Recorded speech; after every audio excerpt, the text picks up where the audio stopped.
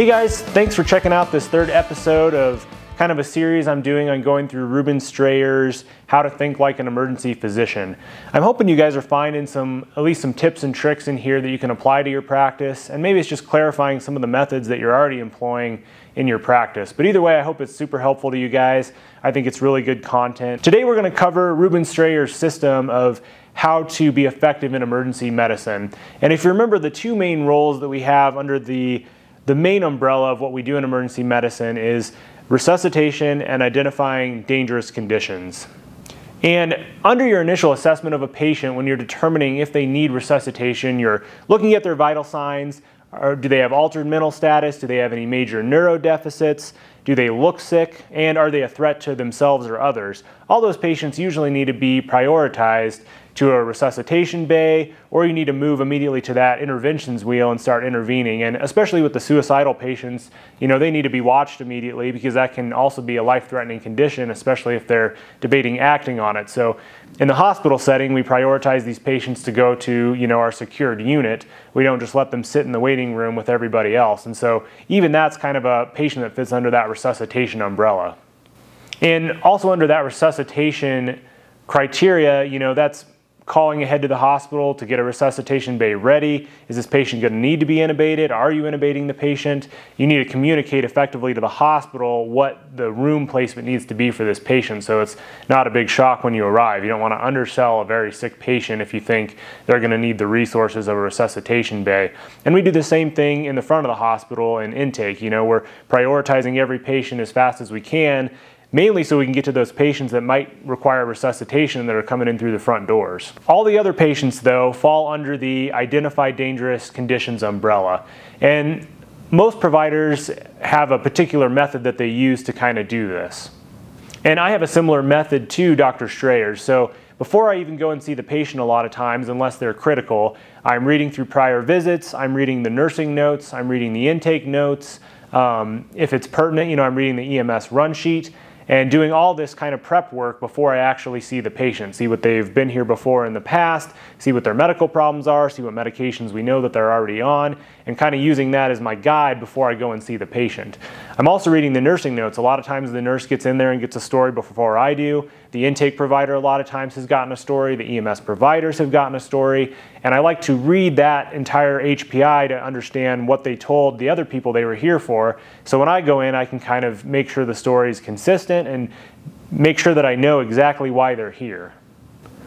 Dr. Strayer also starts with a little bit of a different tact kind of with patients. Before he asks them what they're here for, he takes 1 to 2 minutes at most and he asks, what medical history are you known for? And the patient's really eager to say what they're here for, but when you redirect them a couple times to talk about their history, a lot of times it goes quicker and then you can get through all that a little bit faster. So what medical history are you known for? What medications are you on? And another thing he asks is, what medication changes have you had recently? A lot of times that's a big point that gets missed in your history taking that can be very pertinent. Another big thing is just medication non-compliance. Have you been taking all your medications like you're supposed to? And with these changes in medications, do you know what they are? And are you compliant with those changes as well? And I've talked a little bit about this point before, but the social history is really important, especially when we're considering disposition. Who do you live with? Where did you come into the ER from? Did you drive yourself? Did you come in by ambulance? Those are really important details that just take a couple seconds to obtain but are really pertinent to our disposition. And then after obtaining all that, he moves on to why the patient's here. And he asks it the same way. He says, what brought you into the ER this fine evening? And a lot of times it's for a complaint that's been going on a while. So it's good to ask, well, what is worse about this today? What made you decide that today's the day you're coming into the ER for this complaint? And a lot of times that prompts the patient to really specify what's going on today that's different than their chronic complaint. And at this point, you probably have a good list of differentials. You've read the nursing notes, you know their history, you've seen why they've been here before, you've looked at discharge summaries, and you have kind of an HPI from the patient. So you should have a pretty good list of differentials, and you can move into the review of systems where you're starting to weed through all those differentials and kind of narrow down the list a little bit. So you're asking, are you having abdominal pain? Are you having vomiting, diarrhea, chest pain, shortness of breath? And you go through all the things that the patient hasn't already told you. And these really just need to be yes and no questions and can require a little bit of redirection on your part if the patient wants to kind of further expand on some of these symptoms. You really just need to know yes or no, are you having these associated symptoms? Another question he talks about that I've started to incorporate more recently is, have you ever had these symptoms before? Because a lot of times the patient won't volunteer that information, and it's a pretty high yield question. I mean, if they have had these symptoms before, what's been the outcome? What's been the diagnosis? Have they ever figured it out before? It can really give you a lot of beneficial information. So I've started to ask that a lot more, and I feel like it's very helpful. And then you move on to your physical exam, and that's where you kind of try to narrow down that differential list a little bit more. If you're worried about appendicitis based on their history, but they don't have any abdominal tenderness, you can kind of weed that one out. And you do a focused physical exam based on these differentials that you have left.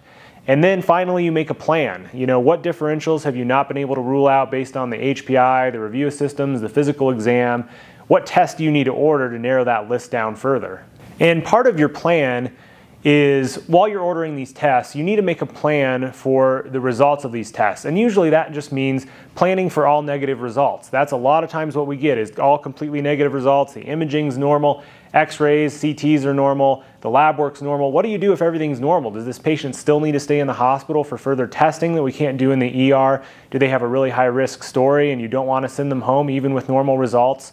Because usually if there's a positive result, that's going to dictate what you're going to do. If you have a positive troponin, this patient's staying in the hospital, needs to see cardiology if you think it's from a STEMI or an NSTEMI.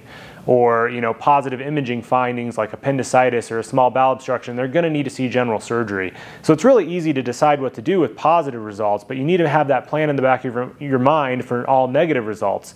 You know, if everything's negative, is this patient going to go home? Because a lot of times that's not the right answer. They might need further testing that we can't do, or they might need an observation period or some treatment for their symptoms. So have that plan in the back of your mind for negative results, so when they pop up, you can create a disposition. The next part that he talks about is really pertinent just for those of us that work in the ER as providers, and it's called running your board. So when we have our whole list of patients, you know, in between seeing each new patient, we come back to the computer and you're supposed to run your board.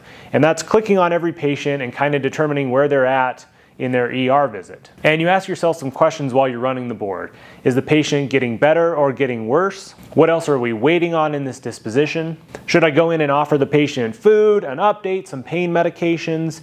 And then you update your charting while you're doing that as well. And it's a good habit to go and run the board every time you see a new patient. So you see a new patient, you place orders immediately, you run your board, and you kind of repeat that pattern, and that makes you the most efficient. As ER providers, we have a lot of interruptions, and so interruption management is a big thing that he talks about. You know, we're constantly getting interrupted, whether an ambulance is arriving or a new patient gets roomed.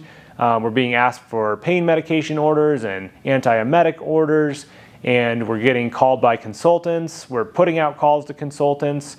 There's a whole bunch of different things that we have to manage, and part of being an effective ER provider is managing these efficiently. Multitasking is really a myth. You can't multitask effectively. You know, you're going to do everything poorly if you think you can multitask. And so what you really have to learn to do is do everything quickly in a series. And a lot of times if I get interrupted to do a task, I either do it right away, or Ruben Strayer even recommends just setting a quick little task or writing it down on a piece of paper, some little reminder so that you know you need to get back and do that task. I typically just stop whatever I'm doing, put it in immediately, or I just give a verbal order for whatever it is to get done if I'm in the middle of something important that it's going to take me some time to get out of. But the more of those interruptions you get, you're going to end up taking longer to do whatever task you were doing. It takes a long time to stop what you're doing, do something else, and come back to it than if you just finish what you're doing and then go do the new task. And so sometimes it is more effective just write something down or make a list of things you need to do and finish the task at hand rather than just getting interrupted. Another big point he makes is kind of when you start your HPI with a patient is to start with broad-based questions and give the patient the opportunity to kind of tell you what's going on. And then you kind of narrow your questions down as you get into the review of systems, because what the patient comes in complaining of is different than what the patient endorses. What the patient complains of is what brought them into the ER, it's what they're telling you. And what they endorse is kind of the answers to the yes and no questions that you have. Another really big point that he has is when The history and the physical exam are very limited, like in a patient that can't talk to you or you don't know why they came in. You need to expand the workup rather than narrow it down. You need to look for bigger differentials. You need to obtain more imaging and more lab work rather than less. And that's actually something I kind of struggled with when I was new. I thought you would order less if you can't get much information from the patient, but really that should be an indication that you need to expand your workup. Also, forget about these wastebasket diagnoses, the ones that we really aren't equipped to even make in the ER, like costochondritis, gastroenteritis, GERD, migraines, anxiety. These are diagnoses that we really can't make in the ER anyway, and so don't get caught up trying to make these diagnoses, and just make sure the patient's safe to go home. That's really our job, is not to diagnose necessarily what's going on, but to make sure they're actually safe to be discharged home. And the last point he makes is to follow key cases. Now hopefully whatever system you're in, you've got the ability to do this, like flag the chart or have your clinical education department kind of follow up on these patients. But patients you're worried about real pathology or weren't sure what was going on, it's really important to follow those so you can actually use it as a learning opportunity. Otherwise you don't really know what ended up happening with that patient and you can't use it to better yourself in the future. And that's something I need to get better at in the ER, is just following some of these patients that we admit and I'm not sure what's going on or they're really sick, just to see what the hospitalist decides to do, what the ICU doc does, and kind of follow their progression. Thank you so much, guys, for checking out this episode. I really hope you're finding this content valuable. If you do, please subscribe, like, comment, check out the website, check out the YouTube videos. The more you guys can kind of interact with this content, the more I have the ability to create it. And again, thank you to Ruben Strayer for allowing me to use his content. Please check out his website. It's emupdates.com. He's got great information on there in regards to emergency medicine. And you can check out his original video as well. And guys, remember that there are very few professions where you have the opportunity to save lives. So make sure when you're going out there that you're always ready for that opportunity. It doesn't come every day, but when it comes, you need to be ready. So thanks for watching, guys.